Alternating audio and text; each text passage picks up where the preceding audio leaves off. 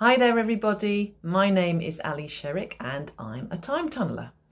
And of course all time tunnelers are also time travellers. And I have my own time machine here, look. Here we go. This is what I use to go back in the past to get ideas for my stories. And as you can see, the magic date has not been set yet for the next adventure. Exciting. So, last time I travelled back in time though, I went back to the time of 1520 to write my book, The Queen's Fool. And this story is about a young girl called Cat Sparrow. You can see her on the front cover there. And she lives in a nunnery at the start of the story, and her sister is stolen away to London.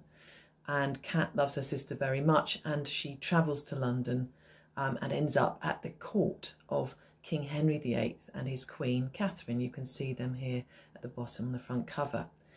But of course, when you're writing stories set in the past, you have to think about how some things might be the same. For example, the heroes are going to be very heroic and brave and courageous, and of course the villains are still going to be very villainous.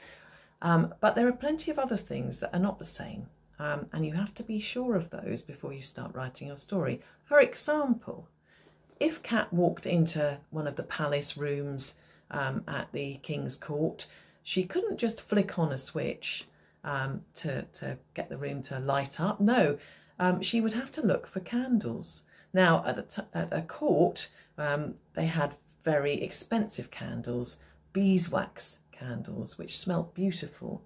But if you weren't as rich as the king and queen, if you perhaps lived more humbly in a cottage or something, then you would have to light your room with tallow candles.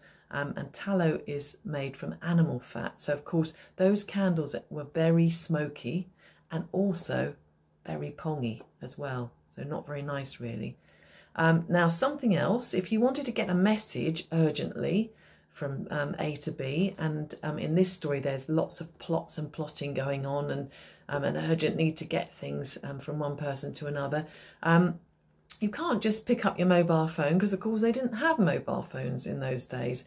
You would have to write a letter, and that's if you could write, because not everybody could. A lot of people couldn't. But if you had been taught how to write, then you would have some parchment perhaps, and here I have some parchment of my own.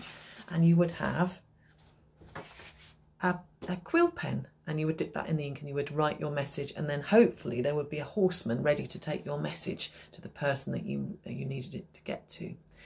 And of course the other thing was, if you needed to spend a penny back in the times of the Tudors, well, there were no such things as flushing lavatories. No, you would have to use a chamber pot in all probability. And that was just really a bowl or a basin, often kept under the bed, and you would use it. And then to get rid of it, because there was no flush, remember, you would open the window and you would chuck it out. And whoever was walking underneath at the time, well, that would be very unfortunate for them. So anyway, I have a little challenge for you, a little writing challenge. What I'd like you to do is to hop on board your own time machine and go back to a time that you'd really like to visit. And when you're there, look around and see what's the same as it is today, but then look at what might be different. Now, you might have to do some research for this, which is fine, because that's what I have to do when I'm writing my stories. But have a look around, as I say, notice what's the same, what's different, and then come back. And then what I'd like you to do is to perhaps step into the shoes of a character that you might have met on those travels, and write a diary entry describing the place that you visited and talking about some of the things that are different, perhaps some of the things that I've mentioned, okay? And really think of smells and sounds and taste and touch as well when you're doing that. So I hope you enjoy yourselves, and happy time travelling. Bye.